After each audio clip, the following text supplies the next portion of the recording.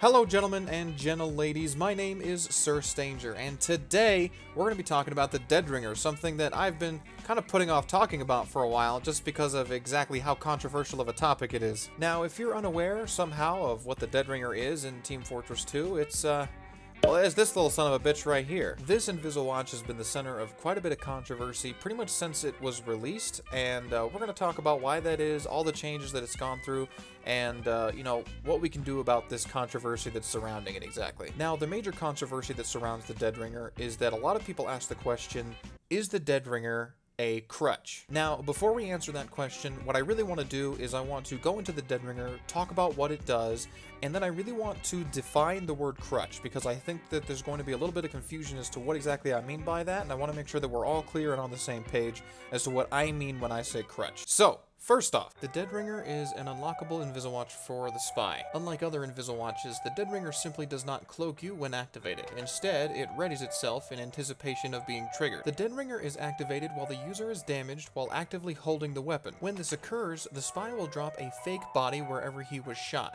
giving the effect as though he had died exactly where he was standing. His name will also appear in the kill feed of the enemy team, showing that he had been killed. Also, when activated, the spy gets 75% damage reduction to whatever damage triggered his Dead Ringer. Once the Dead Ringer is triggered, the spy gets 7 seconds of invisibility. For the first 3 seconds, he gains a speed boost and a 65% damage reduction.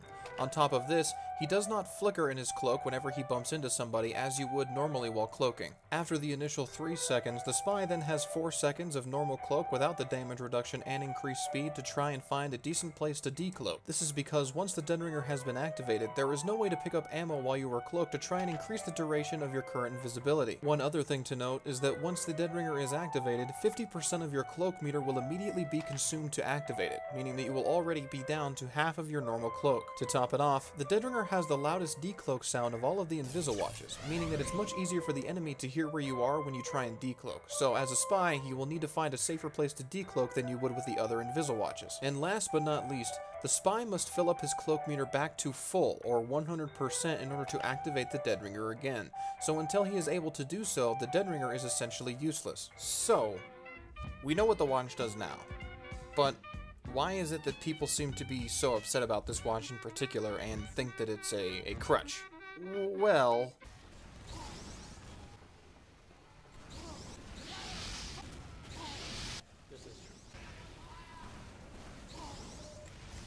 from what I can tell, the majority of complaints are coming from the fact that it gives the spy a bit too much survivability and allows him to survive in situations he probably shouldn't have. Now, I know that there are some other people who believe this watch has other issues that aren't that specific one.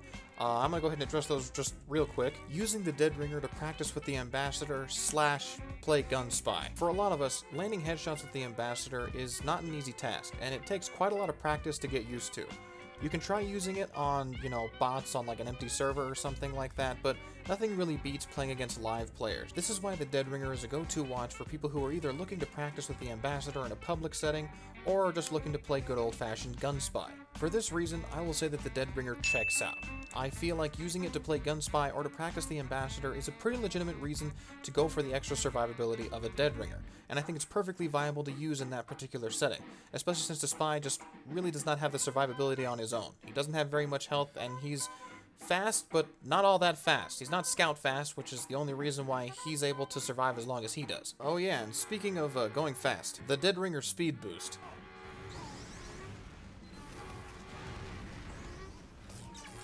Now, I really couldn't believe this the first time that I read it, but apparently some people have a really big problem with the fact that the Dead Ringer gives you a speed boost upon successful Dead Ring. Now, for those of you that don't know, the Dead Ringer did not always have this ability to give you a speed boost after you triggered the Dead Ringer. It was actually added much later as a little bit of a bonus to the Dead Ringer after it had been nerfed for a little while, and personally, I feel like this was a pretty good addition, seeing as you were no longer able to pick up ammo packs in order to extend your cloak time.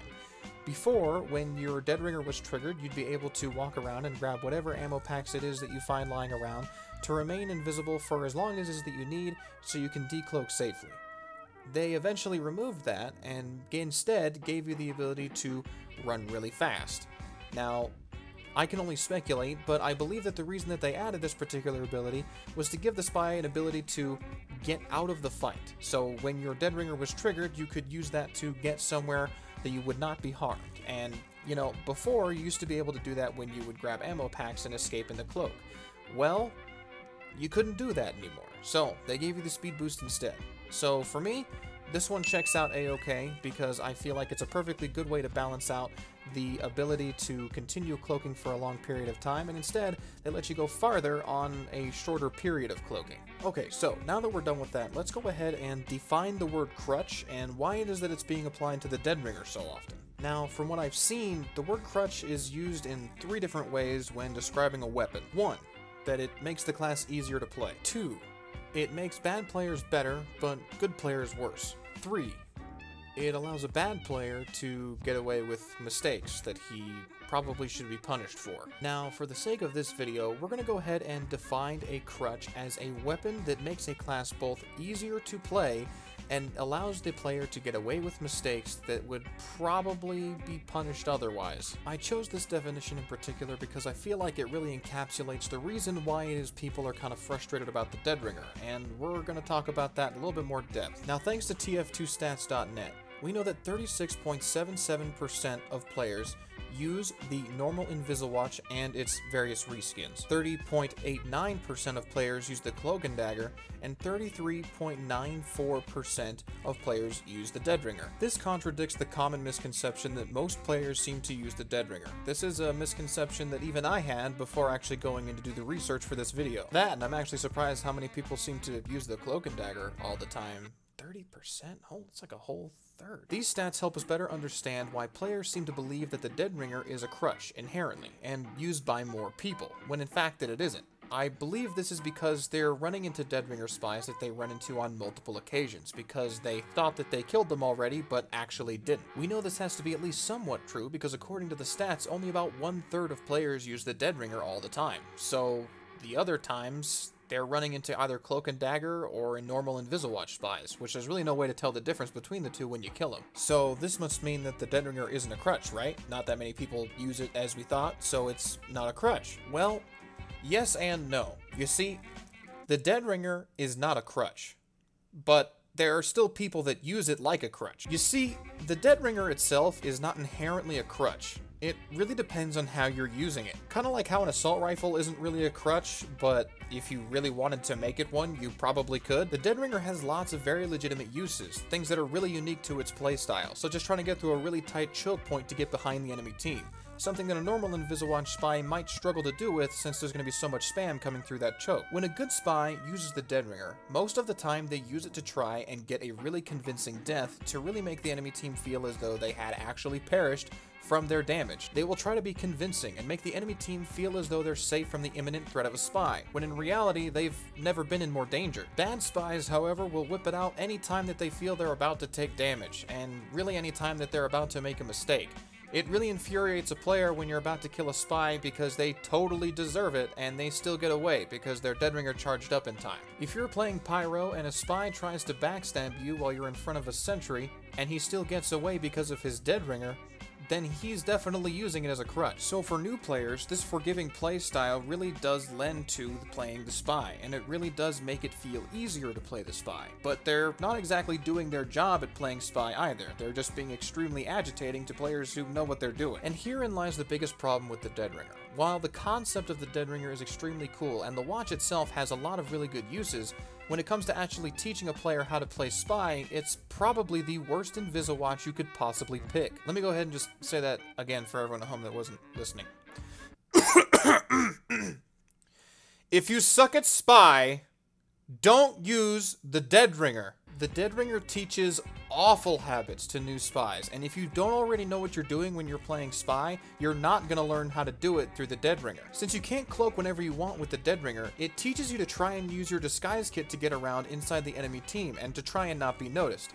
While this can work some of the time, 99% of the time, any sort of player who's been playing TF2 for any length of time will recognize you as a spy. If you're really good at disguising yourself and really good at pretending to be someone on the enemy team, that might buy you a couple more seconds, but Even then, a good player is always going to spot you. This is where the crutch part of the Dead Ringer comes in. Players who learn how to play with the Dead Ringer inherently think that their disguises are not going to fool people, or that's the only way that they can fool people, and it usually doesn't work.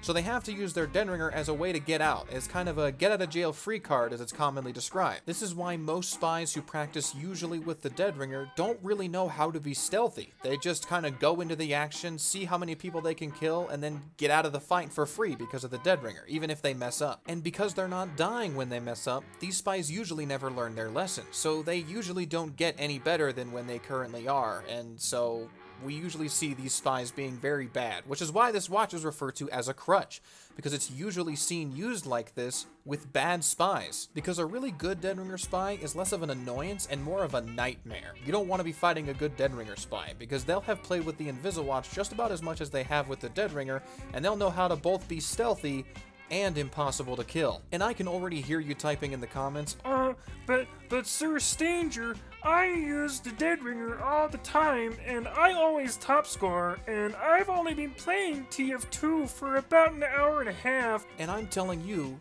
that doesn't matter. Even if you've done well playing Spy like this, you're not learning how to play Spy the correct way, and it's not going to take you very far. Especially when you're denying yourself the opportunity to learn anything about the game and improve your game sense by simply hitting right-click and getting out of any bad fight you don't want to be in. You're not learning anything this way. Your timing is never going to improve. Your game sense is never going to improve. Your positioning is never going to improve.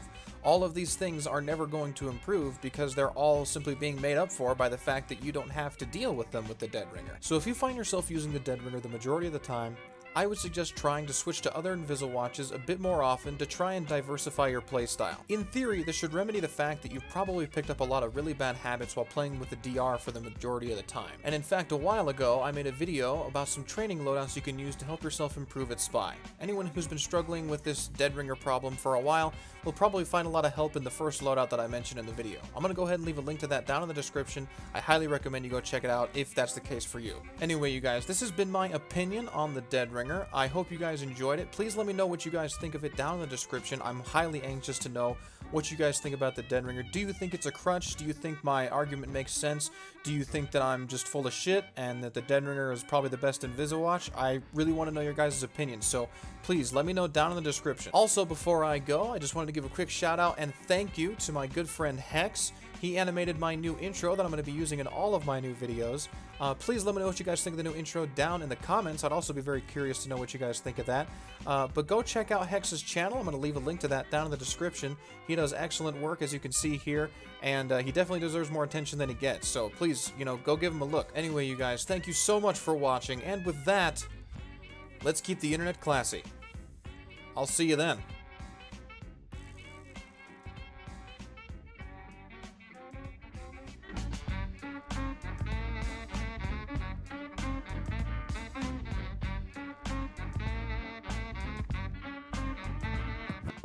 Hello, my name is Sir Stanger. Hello, my name is Sir Stanger. Hello, Excuse me! My name is Sir Stanger. Hello, Can I have the attention of the internet? My name For is 1 second! My name is Sir Stanger.